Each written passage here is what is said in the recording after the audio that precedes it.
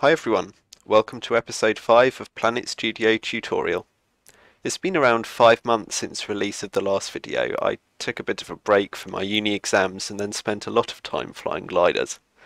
During the time I've been away though, there's been quite a lot happening with Planet Studio and I'm still trying to get used to some of those changes. So in the meantime, this episode will be maybe a bit shorter and certainly more theory based. To recap, in the previous 4 episodes we've covered most of the user interface, basic procedural terrain and noise generation theory, how to produce unique and randomized template variations, edit atmospheres and water, change general planet properties, construct systems and manipulate structures. In this episode we'll look at procedural theory in more detail, introducing noise features like octaves, gain and lacunarity, domain warping, and then turn towards procedural generation tools like remaps and masks. This episode will require a very basic understanding of noise, seeds, frequency and how the game produces terrain, so if you're totally new to this I would recommend reviewing the relevant part of episode 2. That's from around the 3-minute mark in to 9 minutes in. First of all though, let's introduce the advanced view. It's likely you've all used it before at some point, but I want to quickly cover a few of the useful tools and options that are available to us here. In addition to the randomizer dice button that you're familiar with from basic view, there are now these additional buttons. Add new modifier. Note you must have already selected something in the tree before clicking, so the game knows where to add the new modifier in the hierarchy. Add a new container. These are really identical to the substructure containers we looked at in episode 4. Duplicate selected modifier, delete selected modifier, show and hide empty passes. Don't worry about this tool at the moment. The next one is show or hide data flow display. This is about the most useful tool in Planet Studio for procedural editing. Might take a little while to become natural at using this view, but it really is simple. From left to right are the data indices or channels 0 to 9. You can think of them as layers or individual memory slots. Most modifiers will take some input and produce an output, and this view shows these in each index. The input and output index can be changed by clicking on the modifier and moving the relevant slider. For now, just realise that if one modifier is sending information to be used by another modifier, they must share the same input and output index and have an uninterrupted data flow.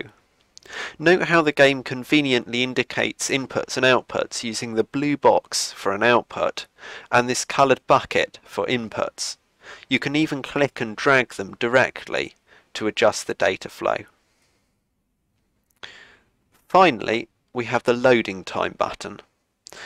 This isn't much of a concern at the moment and most of it is pretty obvious. I normally only use this to detect problems in a planet if it starts showing excessive loading times on rebuilds or if it causes freezing when moving the camera around.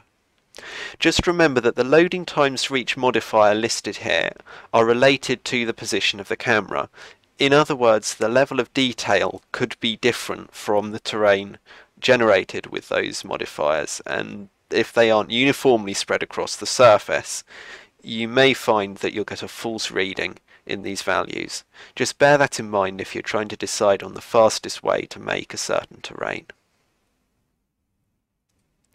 Using the advanced view will enable you to control more aspects of noise modifiers, so before we move on further, let's take a brief look at these.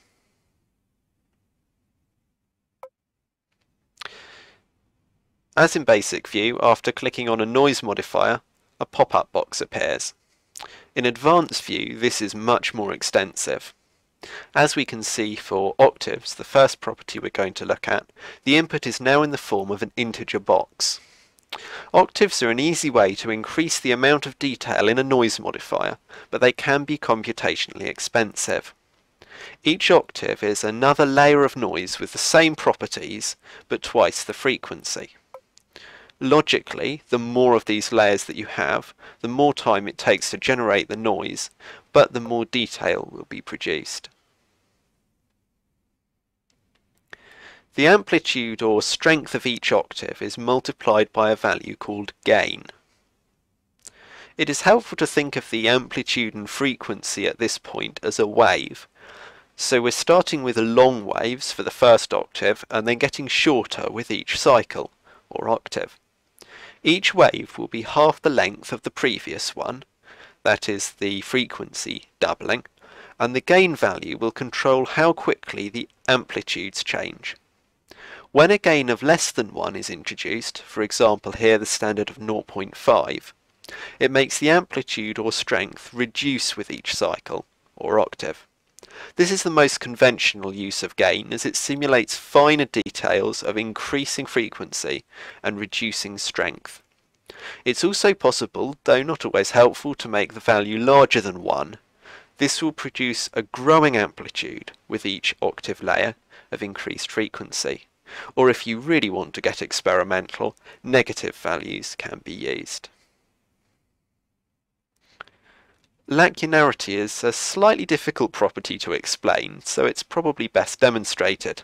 For any given properties, increasing it will increase the overall detail and sharpness of the noise. Decreasing it will have quite a similar effect to reducing the number of octaves. It will greatly increase computational time though, and can also produce very rough or poor quality terrain if it's used too enthusiastically. So I'd recommend making small, gradual changes until you get the appearance you want, keeping the value between 1 and 3. Next, let's look at domain warping. This feature is pretty intuitive and fun to explore, so I won't cover it in great detail. All you need to know is that this applies distortion to the noise before it's finally output. It's a brilliant way to give a unique twist to a rather bland noise pattern. It is possible to add multiple layers of warping and also to change their priority, but do remember to keep an eye on generation times. I'd recommend using small strength or amplitude numbers and keeping the numbers of octaves and lacunarity as low as possible. A very good example of domain warping in action can be found in the lava template, in the case of the lava flow rivers. Rotation warps are a special case of domain warping, which deserves some extra attention. They can be used to manually move procedurally generated features to specific locations by inputting a rotation value for each axis, X, Y, or Z.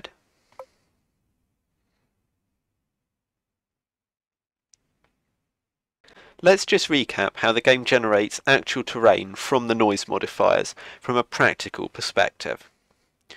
A noise output is plugged into the input slot of a generate height modifier, as seen here. This modifier then maps a value range of the noise to an elevation offset range for each vertex of the quad sphere. Let's say our input noise has a strength of 1. This corresponds to each vertex point having a value assigned to it between positive and negative 1. Suppose we now want to map this to mountains and valleys 10 kilometers tall and deep. The generate height is therefore set to have an input range from negative to positive 1 and a height range from negative 10,000 meters to positive 10,000 meters. Remember that neither of these ranges need to have these values, nor indeed do they need to be symmetrical as in this case. Some terrains are only positive, think raised plateaus, and some are only negative, like canyons. Here we see the noise has now been converted into height between negative and positive 10 kilometers.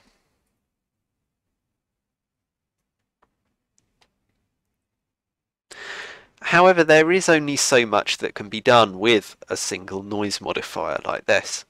For truly controlled procedural generation of terrain, we need to use remapping.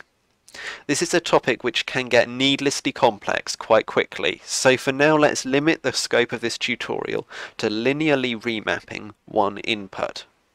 At the end of the day, most of the remapping you'll need to use fits into this category, at least until you start doing advanced stuff.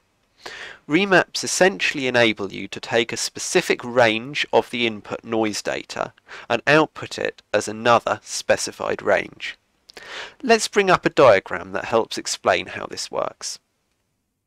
So here I've made a diagram essentially showing what a noise would look like if it were to be plotted in the y-axis with its value and along the x-axis with time, or really in our case we could easier think of that as distance along an arbitrary dimension, let's say distance to one direction along the planet's surface.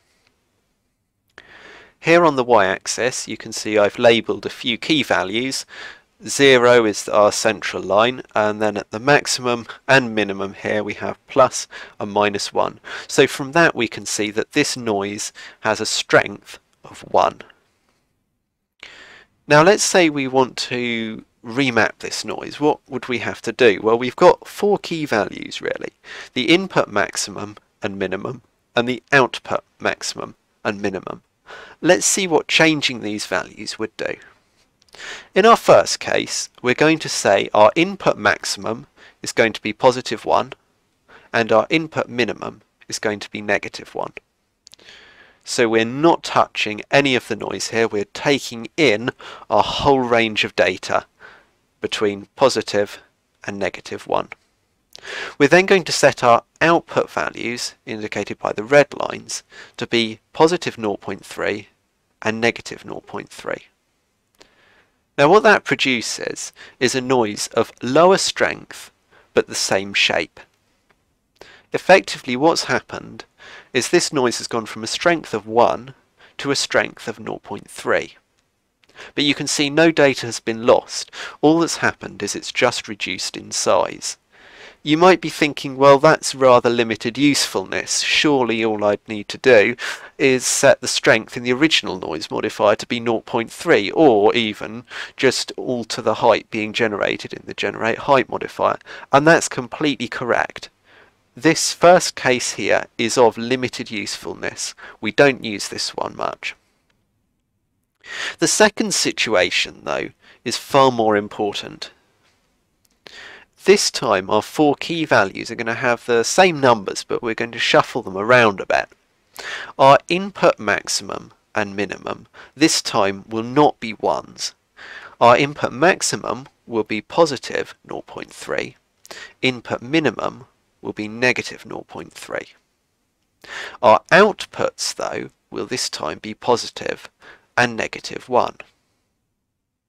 Now what this produces is a result of the same strength as we could expect from our output of positive and negative 1. Our result is going to be positive, negative 1 strength, so that's a strength of 1. However, the shape has quite clearly changed. We've now got these flat portions at the top and the bottom, which are caused by truncation. That's just cutting off of data, which is lying outside our input values. What I've then done in the middle here, just to make it a little bit easier to visualize, is I've taken this representation here and I've just squashed it down to have the same strength as our first case here. You can see here now really clearly the difference.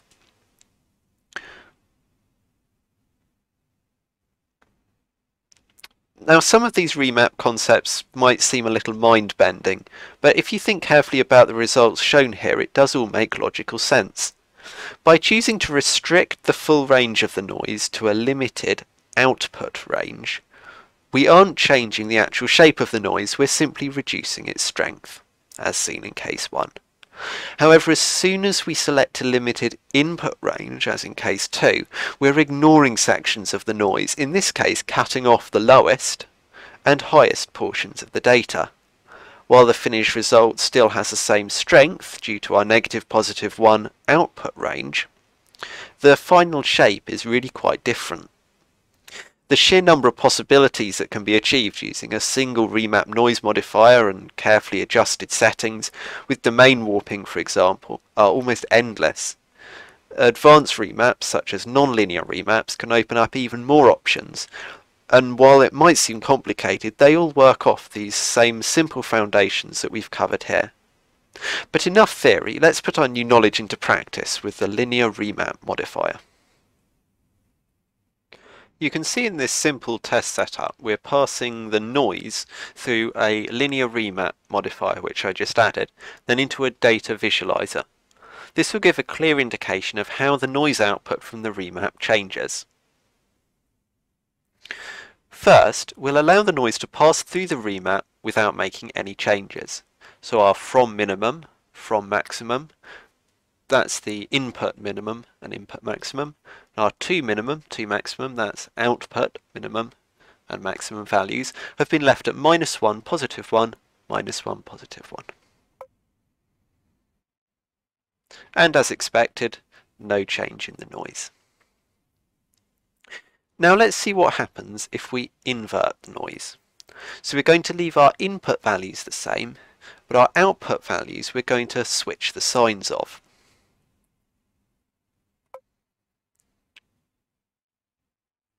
You can see what happened here is that the patches essentially switch colour.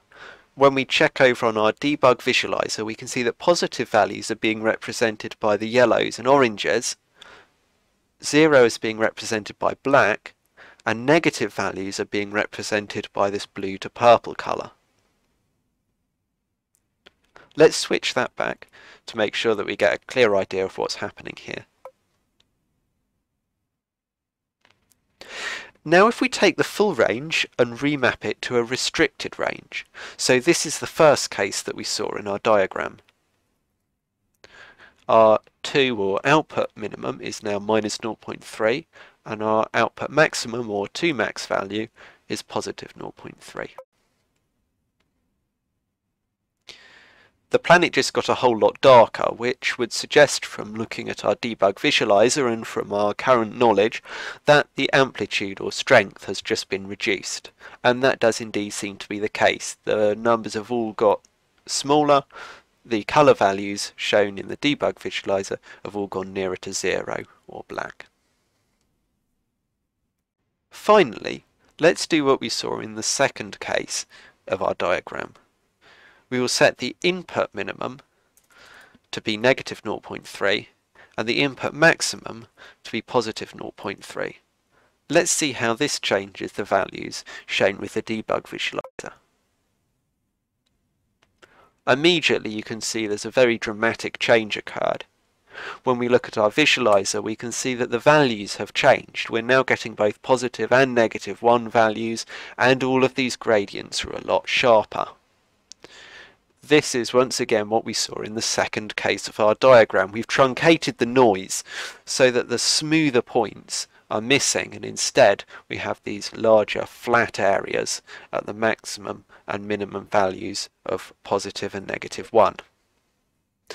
Now this setup, which is the limited input range mapped to the full output range, I use it a lot in planet editing, and it's the main way that strongly defined patches of terrain or colours are produced.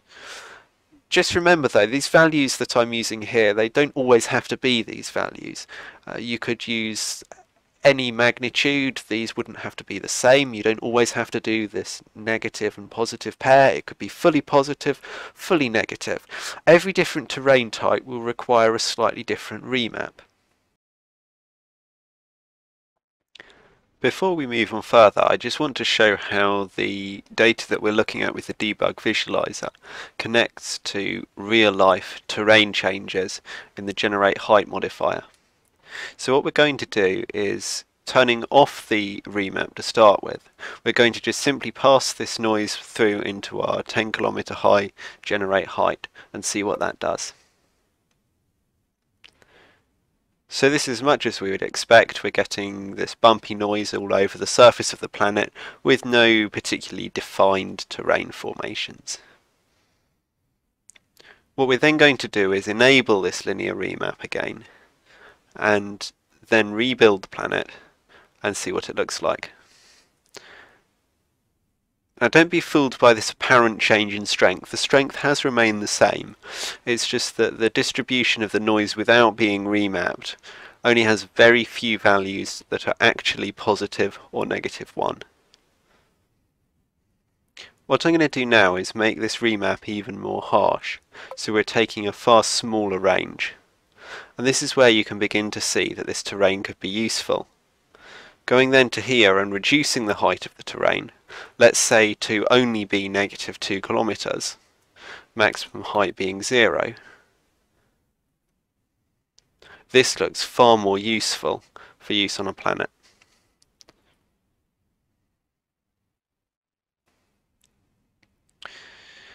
A more advanced tool for remapping noise is the Remap Curve modifier. Let's take a look at how that works. Here I've added in a remap curve. Clicking on the curve preview will open up the curve editor.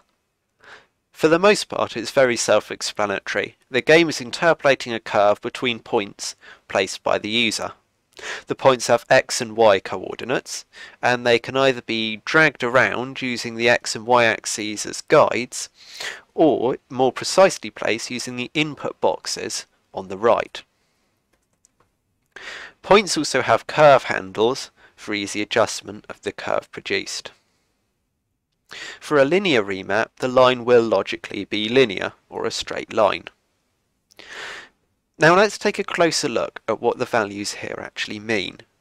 The x-axis represents values for the input, and the y-axis represents the new value that the data will be remapped to in the output.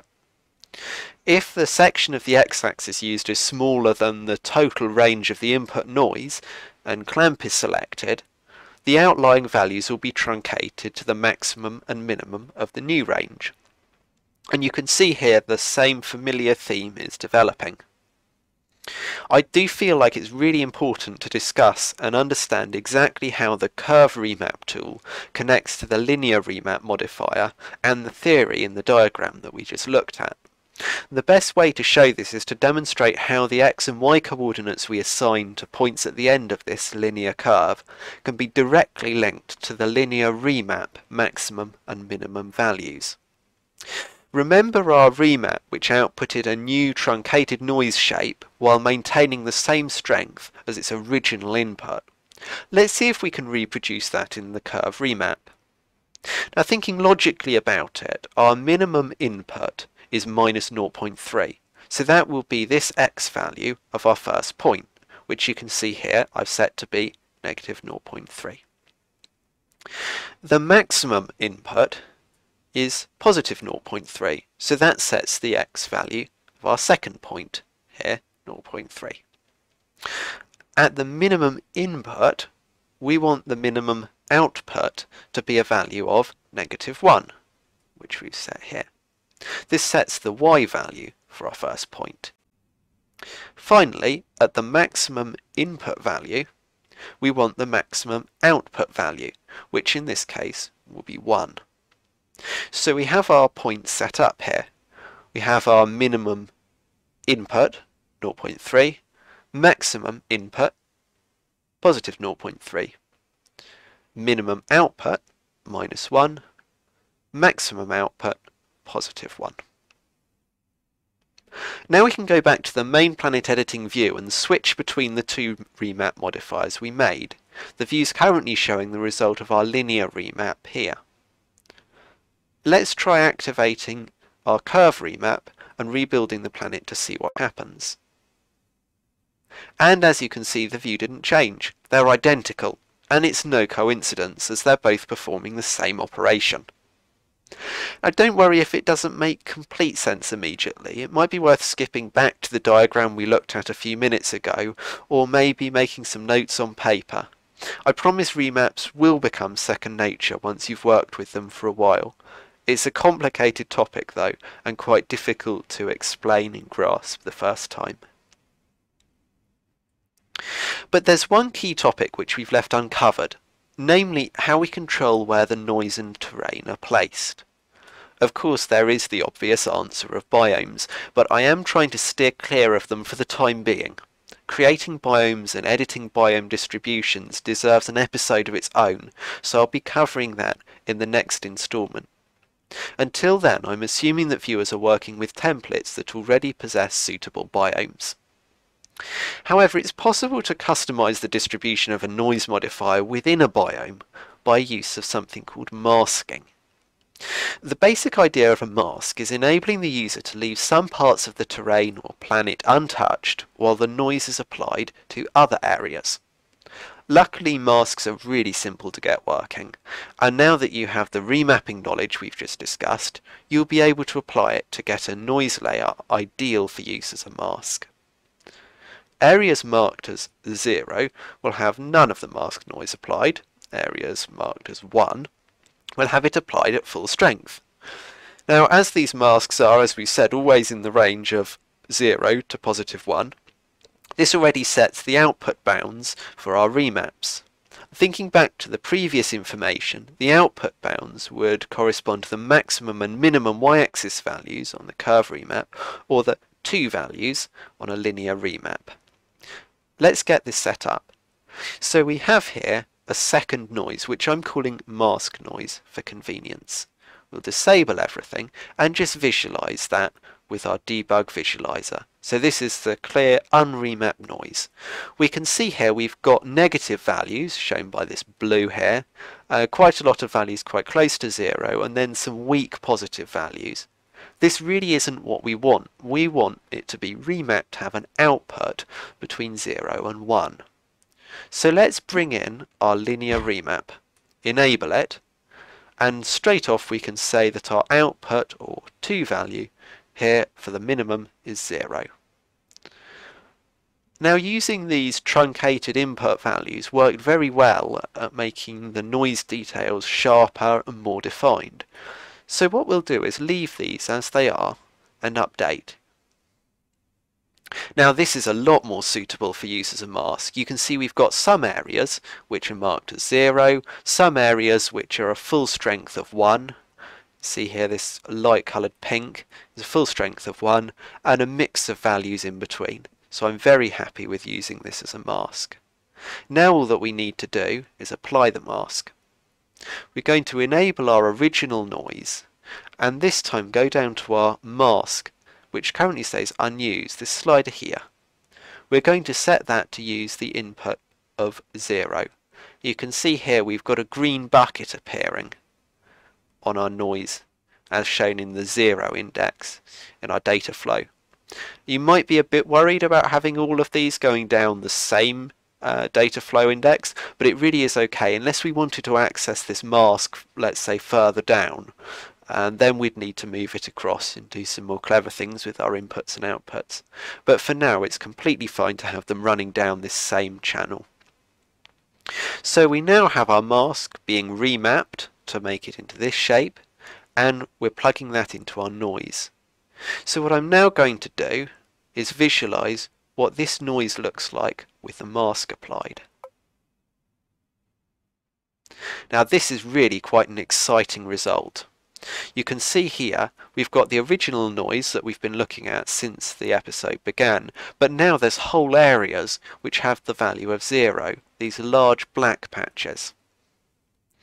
Let's also use the generate height modifier to see what this would look like in terms of terrain. And here we can see we've now got a mix of these plains and then really tall mountains. It's quite an exciting result for me. Of course this would need a little bit more work before being published, but this is really starting to take shape as a planet. This topic connects into one of the final things that I want to mention, and that's modifier naming conventions. There are many different ways people approach this, but I'd encourage you to find a method for naming modifiers which works for you as soon as possible. Early naming of modifiers, for example when I set mask noise instead of noise, is really important part of the development process of a planet, and it'll save a lot of time as it reaches completion. I try to take additional notes while I'm working as well, so if I'm too hasty in naming a section of the code, I can still go back and decipher its function. And finally, I'd strongly advise that you continue saving your work each time you change something on your planet.